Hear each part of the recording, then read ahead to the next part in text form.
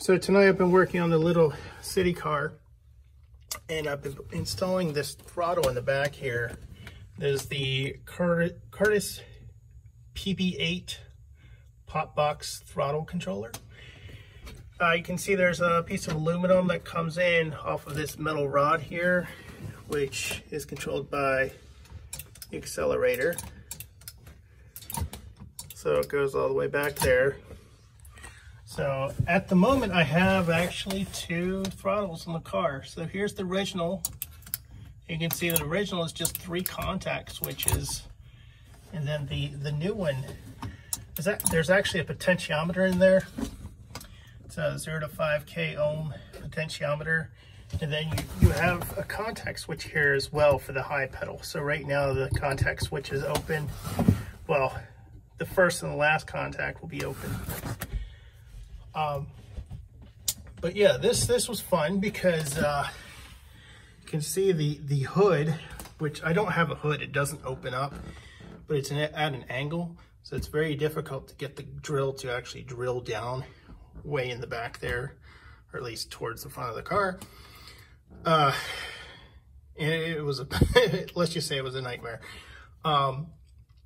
This floor is all plastic, so I wasn't sure how to attach it. I saw there was another CitiCar owner that he just said he bolted his to the floor and he was fine. So that's what I've got for now, unless I can find a more secure way of bolting it down. One of the interesting parts here is making that metal rod. So I had to fabricate this out of a piece of aluminum. I rounded off the edges so it wouldn't poke at any wires. I drilled a hole here, but I also made a well in there. There we go. And you can see why is there's like a little pawn piece. So because it's kind of like a well, I'm able to put the bar down a little bit lower. And it's able to move freely. Down here, I had an issue originally where when this was connected directly to the pot box lever there, it was at such a large angle going down, it seemed like it was going to pinch and push and bend things. So I got a clevis pin and a hairpin and some spacers to elevate this piece of aluminum, and I was able to get it in here.